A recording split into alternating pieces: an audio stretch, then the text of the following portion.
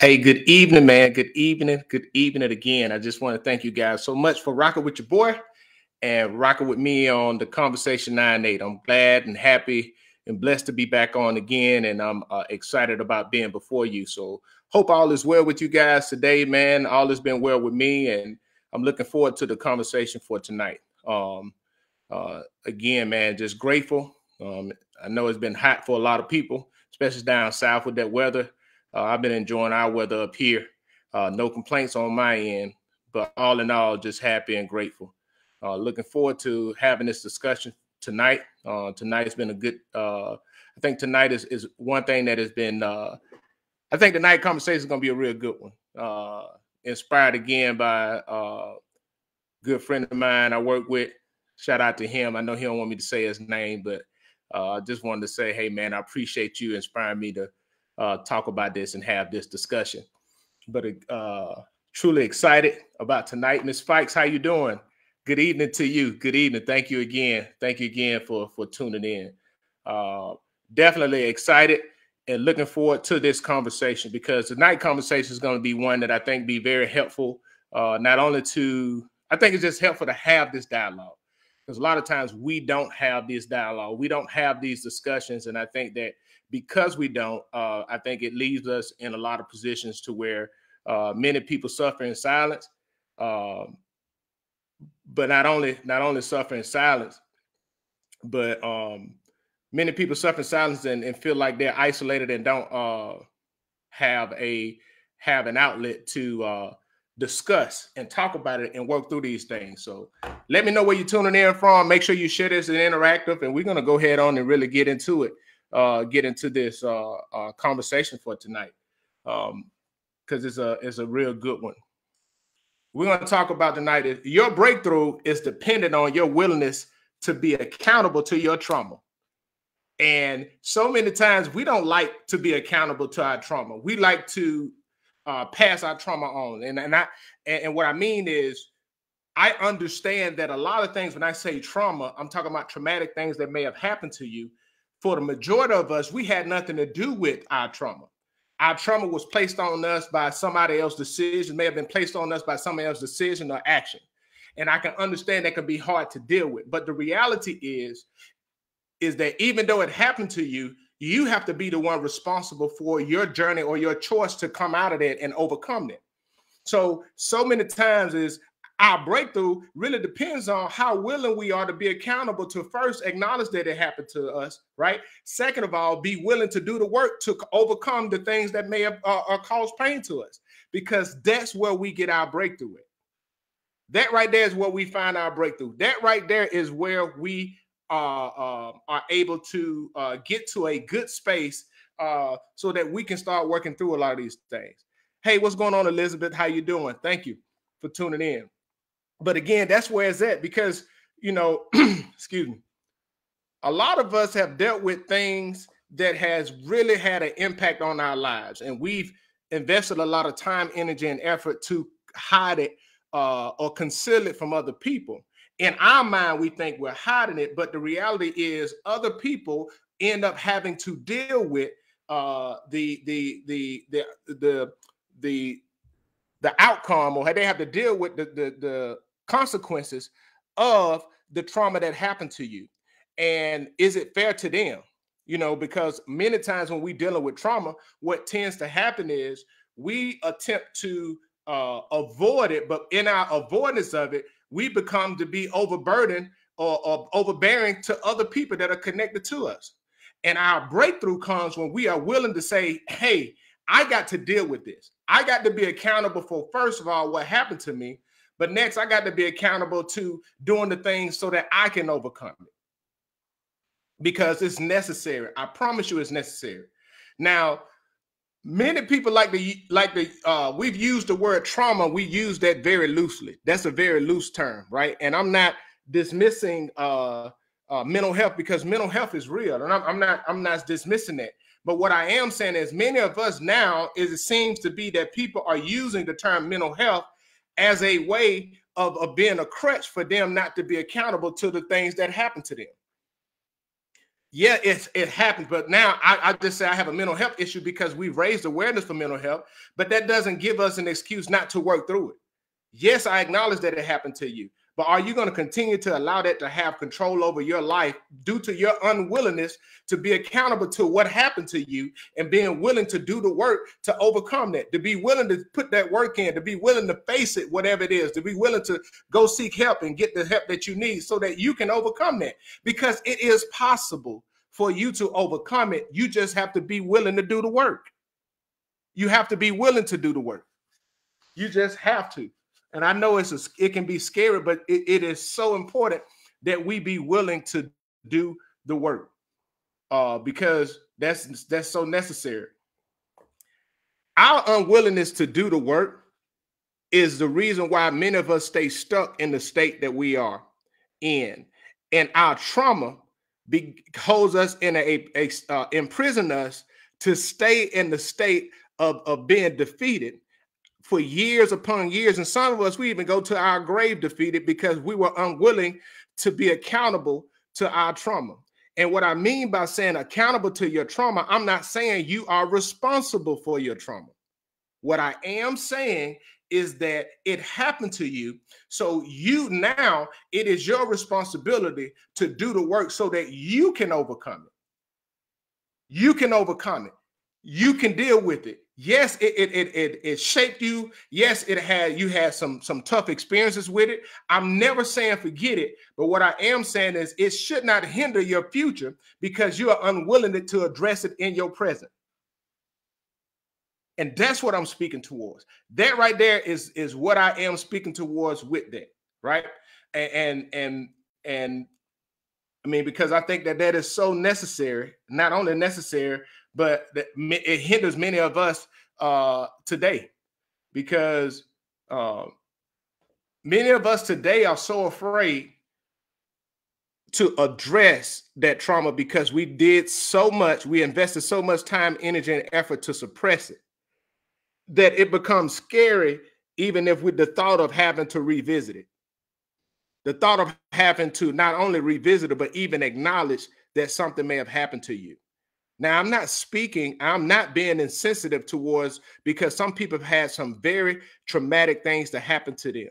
And everybody has different levels of stuff that happened to them. But what I am saying is we shouldn't get to a space to where we become imprisoned or we become paralyzed and emotionally paralyzed because we are afraid to address what actually happened.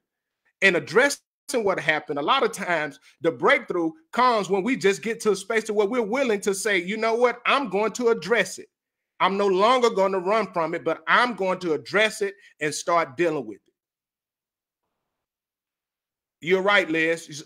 Fear does paralyze, and fear paralyzes us. And I'm glad that you brought that up. That's a very good point. That's a real good point, because one of the things with trauma, and one of the things how I would say the enemy uses trauma, is to get us in a space of perpetual fear. And that fear imprisons us. And what it scares us, that fear does is it imprisons us from dealing with or getting to the root cause of it. Because think about this. There's many times in the Bible where God asks the questions, will thou be made whole? Will you be made whole? And the reason why I love that and I love about that is because it's about, I don't want to deal with the symptoms. See, we'll get so comfortable with dealing with the symptoms of our trauma but never get to the root cause. We don't get to the root cause to heal. We get comfortable with managing our symptoms, and just getting comfortable with managing our systems. That's not living, being able to live and walk in the abundance of life that is promised to us. It's never said life is going to be easy, but you can be whole. You can be whole. That is something that we all can achieve. We all can achieve it. I mean, dead serious, it is definitely achievable. It's achievable, but it takes some work. It takes some work. And the problem is many of us are too afraid to do that work. Now, overcoming your trauma is not going to be easy. Overcoming the things that may have happened to you and things that have impacted your life is not going to be easy. And I'm not suggesting that it's going to be easy, but it is necessary. It's going to take some work. It's gonna cause you to have to face some things that you may not have faced before or been unwilling to face before. But I tell you, just going through and dealing with things about the reality of things that even in my own personal life, what I realized was there were some things I was afraid to face and deal with.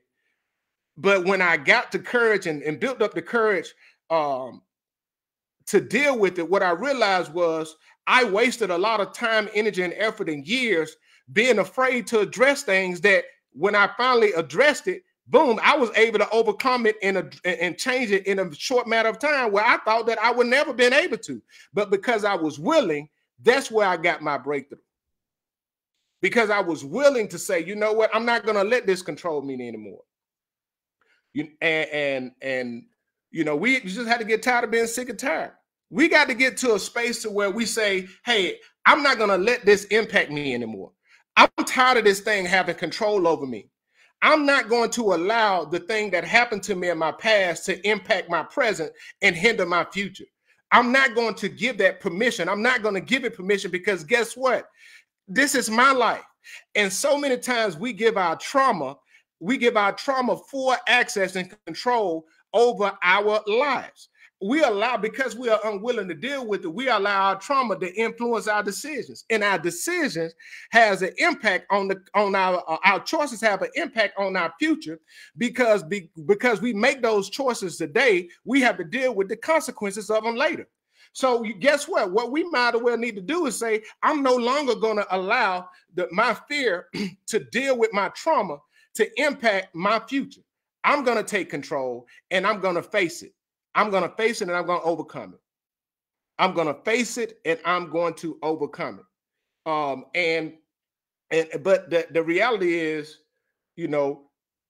many people don't feel like, they become so accustomed to their trauma where they begin to identify by their trauma, because many people begin to seek sympathy for their condition, and they have their mindset. They become entitled to people feeling sorry for them because they begin to identify by the thing that hindered them, their trauma. And that is a scary place to be in when we begin to identify by the symptoms of our trauma, because we're unwilling to deal with the root cause, or to even address the root cause, or even face what put us in that condition. And a lot of things can change if we get to a space to say, I'm no longer going to allow this to have control over me. It is time for us to take up our bed and walk, stop identifying by that, and say, you know what, I'm going to address it, because it's not as hard as you think. It's not as hard as you think. It is hard, but it's not as hard as you think. It's not as hard as you may be given something credit for, or giving something space for. It's not hard, but but it's not easy, and that's a good thing. That's a good thing. Hey, a lot of the things in life that we realize that are good for us will not come easy. They will not come easy. Some of them may seem insurmountable because we are unwilling to do the work that's necessary, that's required. But the thing I realize is that as we make ourselves do some things, because there's some things that are good for you, we're never going to choose to do it, but the things that are bad for us, it seems to be easy because they are enticing to us. But the things that are good for us, what we have to do is sometimes we got to make ourselves do stuff we don't want to do so we can reap the benefits of it. And many of us, when we're talking about trauma and things in our lives, guess what? We have to do the work to be willing to address it so that we can reap the benefits of overcoming it, and then having that as a lesson learned, so that when we move forward in our life, it's not a weight, but it is an asset to us. It's not a weight, but it becomes an asset. And you say, okay, how become an asset? It can become an asset when overcoming our trauma can become an asset when we start to address it and deal with it, because those lessons learned in that experience enable us to walk with a certain, not only a confidence, but a certain level of wisdom as we move forward and navigate our lives going forward. Now we can also use that experience to assist others and speak life into others who are going through similar things. And there's a level of empathy that is that can connect with that when we overcome those things and we face our trauma. Now we're able to be lend a helping hand to somebody else that's dealing with something similar, and just let them know that, hey, look, and we can speak down to the details on, hey, this is how this happened, or this is why this is necessary, or these are the steps, and this is what you're feeling right now. And you don't even realize that your burden became a blessing to somebody else. You know, your burden became a blessing to somebody else. You know, that's what the Bible says, count it all joy when you face various trials, because the testing of your faith produces, right? Produces, right? And that's one thing that I think a lot of us don't get. I think we overlook that. But there is something that is profound that happens when you become willing to face and do the work to address those things, those hardships, to address those traumatic experiences, to address those strongholds, to address those things in our lives that are holding us back, right? There is something that comes from that. It is produced from that. Because the thing about all of it is, if we understand about growth and we're understanding about planting, right? The seed, when you put the seed in the ground, the seed has to die in order for it to birth out growth, before its roots can go down. And a lot of times what happens with us is that when we say I'm willing, that's when we are dying to ourselves, and we are allowing ourselves the space to say, I'm going to move forward to address this. And from our willingness, that unlocks and produces the abundance that comes from our willingness to address that trauma. I mean, seriously. I mean, dead seriously. And I know I'm talking general, but I'm finna speak some things, be specific on some things so that it can encourage somebody. It can encourage somebody. Listen, a lot of things. There are a lot of things that we may have had to deal with in our past. There's a lot of things we may have had to overcome. There's a lot of things we may have had to endure, right? And a lot of people don't know your story. A lot of people don't know the heartbreak that you had. A lot of people don't know the disappointments that you had to endure. And a lot of people don't know that feeling of defeat. You know what I'm saying? The feeling of loneliness, the feeling of abandonment. A lot of people we've had to deal with things that have happened to us, right? And we've carried that thing in our lives for so long, and we smile and we go on and we present like we got it together. But I will tell you that weight that you carry in silence, you no longer have to carry that weight. You can choose to say, you know what? I'm looking for my breakthrough, and your breakthrough is dependent on your willingness to be accountable to that trauma and face it. And face it. Because this, right? Just because it happened to you, just because that traumatic experience happened to you, that doesn't mean that it is your fault. And it's a struggle for many of us to try to even be willing to address it, because we feel guilty that it was our fault, or we caused it to happen to us, so we deserved it. No, that is not the truth. That's not the truth. You didn't deserve what happened to you. You didn't deserve that. You're not responsible for it. You're not responsible for it happening to you, but you are responsible for what you do so that you can overcome it. And a lot of the things with that, I'm telling you, we just got to get to a space to where say, you know what? I'm tired of this having control over me. So I'm ready to address it and deal with it. By me being ready to address it and deal with it, I will eventually start seeing the breakthrough of me overcoming it. And this thing go deep, man. I'm talking about it goes deep. It goes deep, very deep, very deep. And there's a lot of things that have happened. There's things that have happened. And I can remember this. I remember that I went through a divorce, and it was a very rough year for me. Between 2007 and 2006 and 2007, arguably the worst year of my life. I was deployed, going through a divorce, dealing with a lot of things, and I was angry, I was upset, and I was asking God all of these questions, and I was asking God, why me? Why now? And God kept saying, why not? And I did not like that at all. I had an issue with God.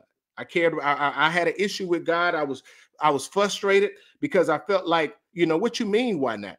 I mean, I've been serving you, I've been doing all of this stuff for you, and you allowing this to happen to me. And I didn't understand the assignment until later.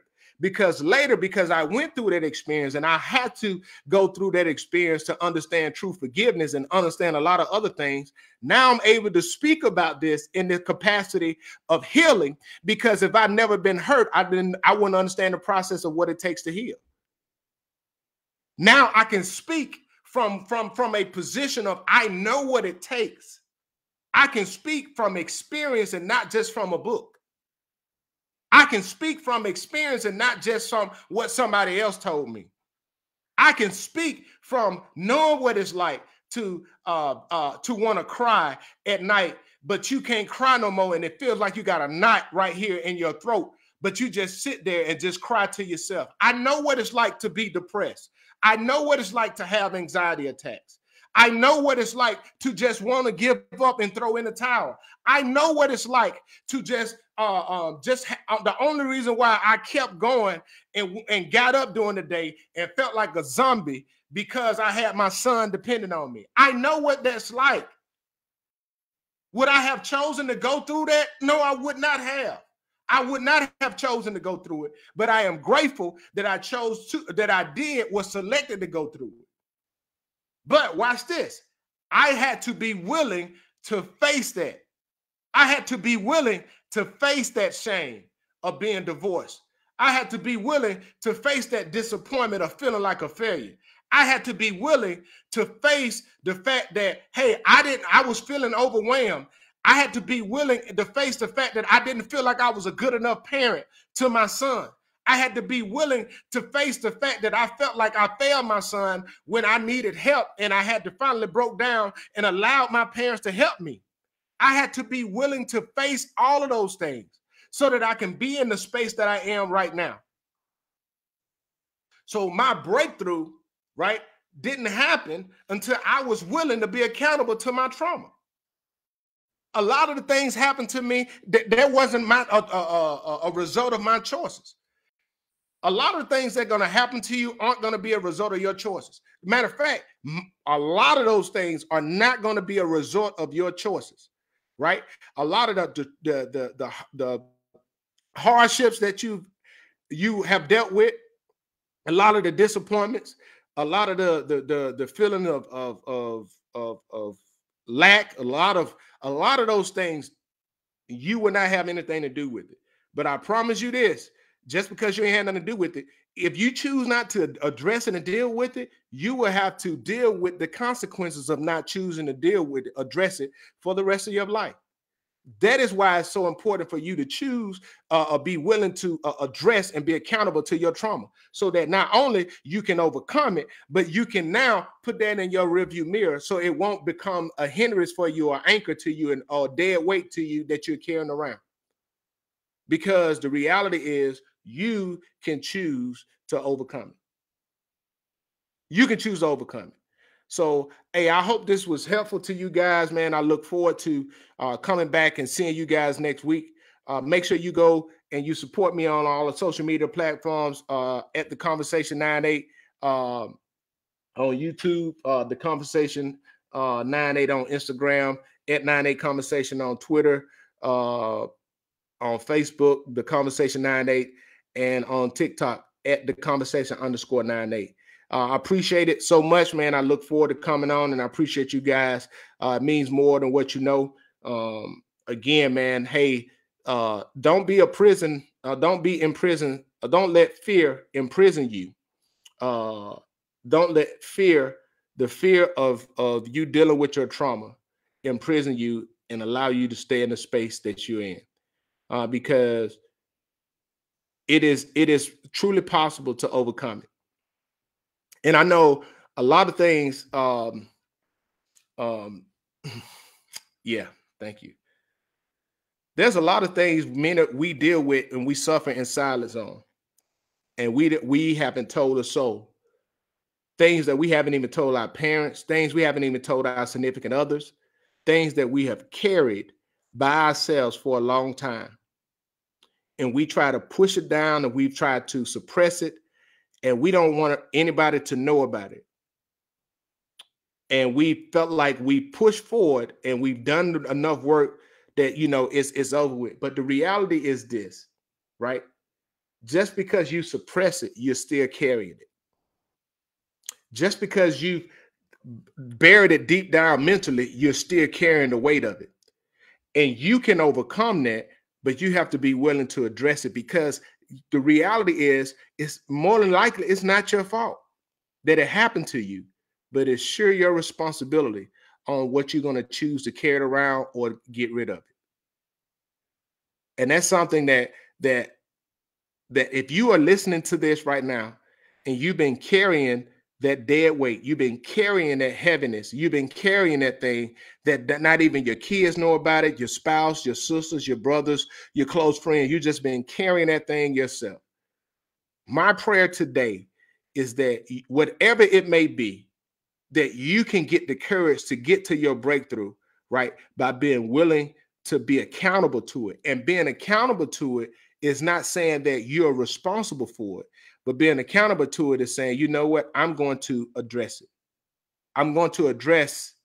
I'm going to address that molestation. I'm going to address that abandonment. I'm going to address that feeling of neglect.